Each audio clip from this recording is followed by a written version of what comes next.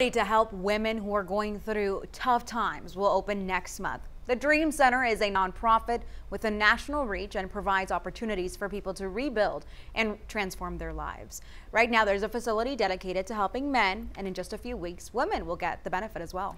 Today, 12 News reporter Kayla Shote got a sneak peek inside the Dream Center for Women. The Dream Center of Southeast Texas will be welcoming 6 women into its facility at the former Outprice Juvenile Correctional Facility on December 7th.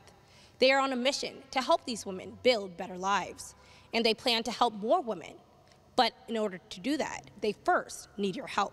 We need mattresses, we need rugs, we need the wardrobes to make it look homey for them. A fresh start isn't easy, and the Dream Center of Southeast Texas hopes to give 24 women a chance to start over right here. They will have their own bunk with a desk and share communal living space, like a day room and break room. The Dream Center promises to offer the tools and education participants need to get back on their feet. Everything is free to them, so they're not allowed to have outside work because we want them to concentrate on who they are and just getting themselves back, getting themselves healthy, mind, body, spirit. There are 84 Dream Centers around the globe.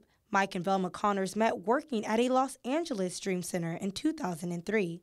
They moved to Texas in 2017 and opened a center in Southeast Texas dedicated to helping men in October 2017.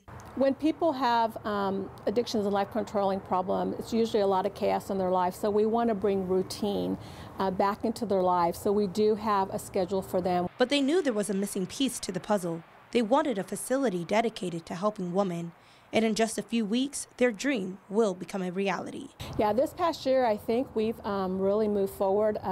We've had our men's recovery program now for a few years, and we've been trying to open up the women's program for the past year and a half, and it's been difficult. But now we finally got that ready to go. If you want to get involved, head to our website, 12newsnow.com.